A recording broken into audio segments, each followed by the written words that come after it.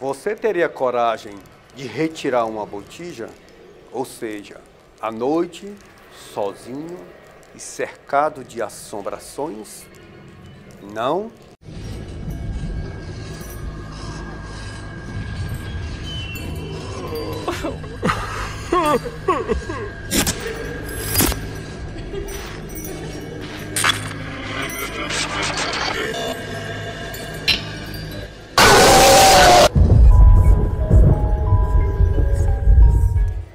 Eu sou Roger Nogueira do canal História de Assombração. No vídeo de hoje, vamos ouvir vários depoimentos sobre Botija. E qual o significado dessa ritualística? Será que toda Botija é assombrada ou não passa de uma lenda? É isso que vamos conferir no vídeo de hoje. Mas antes, convido você a se inscrever no canal, deixar o seu like e também o seu comentário. É muito importante para que possamos trazer mais vídeos para você. Obrigado pela sua visita. Olha, eu conheci até os homens, a minha mulher até conhecia, Sebastião e Sabino. Eram dois velhos que moravam bem ali. Um dia daqui para Caatinga, eles iam, eles dois, já bem 7 horas, 7h30 da noite, sabe? Quando chegar lá no Alto dos Destões, tem um alto que a gente chama Alto dos Destões. Afinal, o vovô achou uma prata de 10 tons naquele tempo em cima de uma pedra. E por isso aí, eles botaram o nome de Alto dos Destões. Pedrinha, tinha a pedra da mesa, né? O Godô conhece, tudo aí. Coisa aí, esses dois velhos iam no caminho, um atrás, outro na frente. Quando chegaram nesse Alto dos Destões, aí um bicho passou entre um e o outro no meio. Aí eles se viraram para trás. O que você viu isso aí? Você viu isso aí? Se agarraram um com o outro, com medo, né? E ficaram, você viu?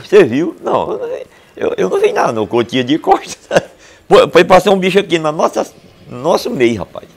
O que foi? Não sei não. E ficaram muito tempo agarrados. Aí o que ia atrás foi para frente. Foi para frente, que eu vou atrás. Ele não tinha visto.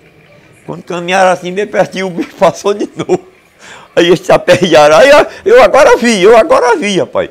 Que bicho é esse? Sei que foi nessa manobra até muito adiante, esse bicho passando entre um e ele. E eles não perceberam o que era. Só sabia que era um vulto. Eu sei que eles contavam isso, morrendo de achar graça, mas já medo medonho nós tivemos. Da noite, 8h30 para noite, 8h30 por aí. Essa moeda, afinal, o vovô achou ele indo daqui para lá, que é o terreno era dele aqui. Aí quando chegou lá no Alto das Destões, não sei o que foi que ele foi fazer, lá até no pé de pau branco, uma pedrinha quadradinha assim, quase bem feitinha, não é bem feito não, mas tem um... Aí ele olhando, uma prata de 10 tons, que eu nem conheço, né? Aí disse, rapaz, essa prata, e ele pelejou, pegava nessa prata, rapaz, essa prata não saía, pegava, aí pegou uma pedrinha, aí bateu, foi como ela descolou. Agora, quem é que colou aquilo, né? Aí ele levou para casa, e eu acho que ele morreu, ainda tinha essa pratinha lá, por lá na casa dele. Não era, porque se fosse encantado não arrancava, né? Sei que ele... Hein? Rapaz, eu não sei não, é muito antigo, isso bem 50... Que eu nasci em 53, ele já me contou isso, o garotinho, ele contava muitas coisas a gente, viu, velho? Podia ser, né? Tem a Botija também, tem muita historinha de Botija, viu? Se acabar em nada. Eu conheci dois homens, mas porque morreram, todos dois. Cavando a Botija e aí chegou um bode. Não pode chamar nome, né? Você tem que cavar a Botija sem você dizer uma palavra. Aí cavando e o bode, escanchava em cima dele, e aquela putaria, né? E aí o bode em cima e eles ali caladinho, até que um disse, vai pra lá, bode velho do diacho. Aí acabou, sabe? Enterrou-se tudo, ficou tudo praninho com isso aí. Acabou seu Botija. Aí foram pra casa sem nada. E já tava vendo o dinheiro, quase. Aí é uma visagem. Um entrapamento para não arrancar aquela Botija. Que toda Botija tem que ter um protetor dela, né? Botija é dinheiro. Dinheiro tem conversa. Não, é o seguinte, que Deus defende, você morre, você enterrou ali 10 mil, enterrou ali. Você quando morrer tem que dar conta daquele dinheiro, tem que voltar ele. Né? Aí você morreu. No lugar que você morreu aparece uma pessoa para ir arrancar. Vem um aviso, dizer que aquela botija está ali. Vem, tem que vir. Eu converso com tem uma botija em tal canto. Você tem coragem de arrancar? Tem. Pois vai arrancar. Aí é de onde o demônio entra. Para não arrancar, para aquela pessoa se perder, para poder ganhar ela. O significado é esse. É o demônio. O demônio atrapalha tudo no mundo, mas para ganhar a alma da gente. Às vezes você quer me salvar e ela perturba você até você dizer o nome feio. Dizer o nome feio já morreu. Ali você não protege mais, cara. É através disso aí. Não, diz que trabalha muito, arranca, é arrancado, mas é enterrado. E o dinheiro você tem que enterrar. Quem enterra dinheiro, mas está enterrando a alma. Não tem conversa. Enterrando a alma, aquilo ali, aí aparece uma pessoa para ir arrancar aquela botija, arrancar para poder descobrir. Aí vai servir a você, a botija. Se você conseguir arrancar, você enrica. Que toda pessoa que arranca botija, enrica. Melhora de vida. Agora só que lá na frente, ele vai prestar conta. Aí é na hora que o demônio chega, não, você não arranca não, que eu quero a alma daquele que morreu já.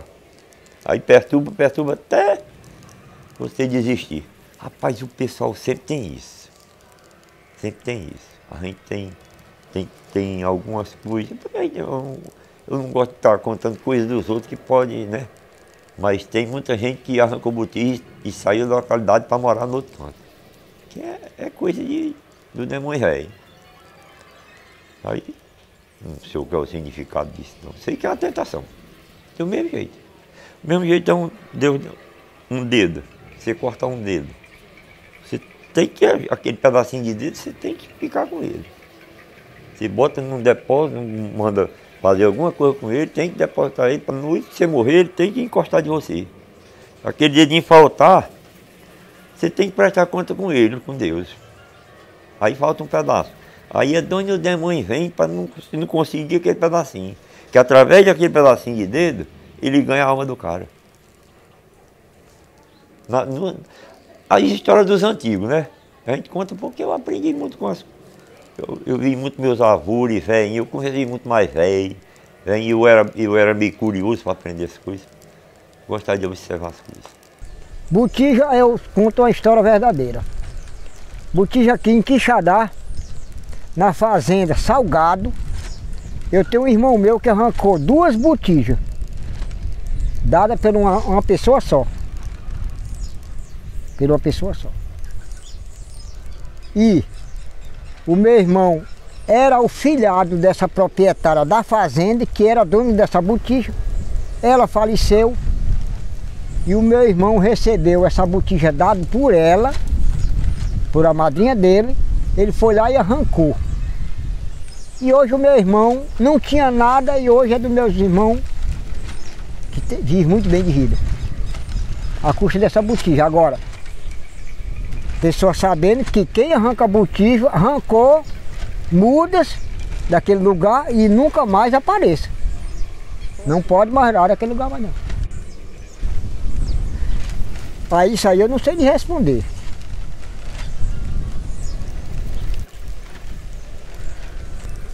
Não, a botija, ela não é coisa de outro mundo não. A botija, ela é enterrada num tronco de um pau desse, no pé de uma parede, dentro de uma casa, rasinha.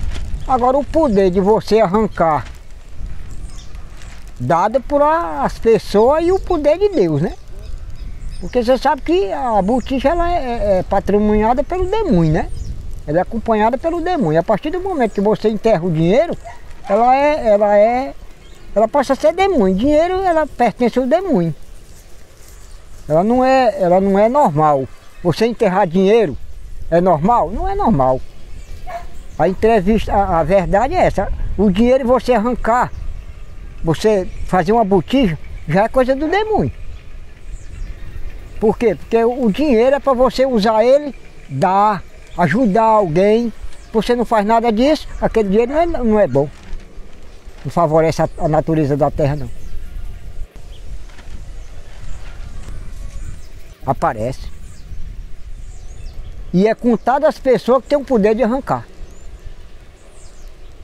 É contado as pessoas que têm o poder de arrancar. O meu irmão falou que de tudo que aparece, de abelha, de tudo que não presta, aparece ali. Eu cheguei a ver essa minha pessoa. Cheguei a ver onde era a Botija, mas era duas. Uma eu vi, a outra não vi. Eu passei muitas vezes, passar e quando chegar no local, aquela luz assim de eu fazia carreira de charter, as bicicletas que eu andava. Com medo. Mas ela veio dar por esse meu irmão, nesse tempo eu era um rapaz muito novo, meu irmão já era bem mais idoso. Ele deu pro meu irmão, ela deu pro meu irmão foi lá, arrancou, numa boa. Eu acredito que sim. Porque a alma vem focar onde é que está a botija. A alma dá para aquela pessoa vem para aquela que tem o poder de arrancar, vem e arranca numa boa. E tem outros que vem, não consegue. Não consegue. Porque a assombração é muito grande, tudo que depende de esconderijo, de alma, essas coisas, de mal assombro, vem.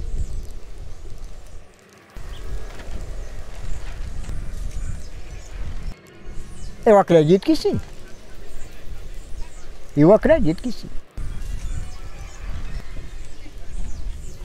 Porque o demônio, no meu ponto de vista, que eu não tenho intimidade com essas coisas, nem quero, Nossa Senhora me defenda, eu acredito que como existe Deus, existe o demônio. O demônio é um anjo mau, né? E Deus é Deus, né? Porque a pessoa, o cara tem sorte. Tem. Tem outros que não tem sorte, é o demônio. Não, não existe isso. Demônio não tem poder para nada. Quem tem poder é o Senhor Jesus. Agora dizer que o demônio também tem poder, claro que tem. A pessoa não quer dizer que o demônio não tem poder, que está mentindo, tem poder. Porque Deus mesmo, a própria pessoa de Deus deu poder para o demônio ter o poder dele. Porque a cobra não é de Deus, mas existe, não é de Deus, é do demônio. Cada qual tem os seus. É como as pessoas na terra, cada qual tem os seus. Porque é uma serpente. A partir do momento que a pessoa é uma serpente, não faz parte de Deus. Deus tem os dele e o demônio também tem os dele. O procedimento é a pessoa ter fé, crer em Deus, crer que aquela pessoa vai se salvar, talvez seja pedido de Deus para a pessoa se libertar. Isso é o meu ponto de vista. Não sei se é verdadeiro, porque eu nunca fiz essa pergunta ao meu irmão. Agora digo sim, meu irmão hoje está vivo, muito bem de vida. Quando ele ganhou essa botija, ele chegou na casa do meu pai, pegou as ferramentas, foi lá, arrancou e foi embora. Não deu notícia nada. De uma hora para outra, meu irmão não tinha nada, ficou rico. Eu cheguei, construí uma casa, um duplex, não tinha com o quê. E fui na cidade de Fortaleza comprar um material, pesquisar preço. Encontrei um depósito muito grande. Localizei um rapaz, perguntei, meu amigo, como é que eu falo com o dono disso aqui? Aí ele foi e disse, rapaz, fulano de tal. E quando ele disse isso, como eu estava com muitos anos que eu não via meu irmão, eu pedi uma entrevista com ele. Falar com ele pessoalmente, o cara marcou. Aí eu fui. Quando eu cheguei lá, que eu entrei, ele olhou para mim, começou a achar graça, e disse, você está me conhecendo? Digo, rapaz, eu estou achando parecido. Parecido, mas não tenho uma certeza, porque pessoas parecem. Aí ele foi e disse, você é fulano de tal? Eu digo, sou. E eu sou fulano de tal, sou seu irmão. Aí eu fiquei impressionado, porque ele rico e eu pobre. E toda a vida eu fui pobre. E ele também muito pobre. E não estava com esse zanaral todo, estava o quê? Com uns 20 anos. Mas 20 anos é muita coisa, né? Aí foi que eu fui conversar com ele, perguntei para ele, ele disse, meu irmão, eu não vou lhe explicar, eu quero que você me diga o que é que você quer. Eu fui, contei, se eu lhe arrumo. E me arrumou, me vendeu para me pagar do jeito que eu podia. E segundo, hoje ele está muito bem de vida. Muitas casas alugadas, os depósitos dele continuam do mesmo jeito. As custas dessa Botija, porque ele não tinha nada, ele era pior do que eu. Porque ele era um diarista. E como um cara diarista trabalha todo dia para comer, ele não pode ter nada na vida. Aí depois que ele arrancou essas botijas, as duas botijas, foi que ficou rico. Agora é aquele ditado, a botija vem em seguida o destino que você não pode mais ver naquele lugar, né? Se você voltar, você acaba.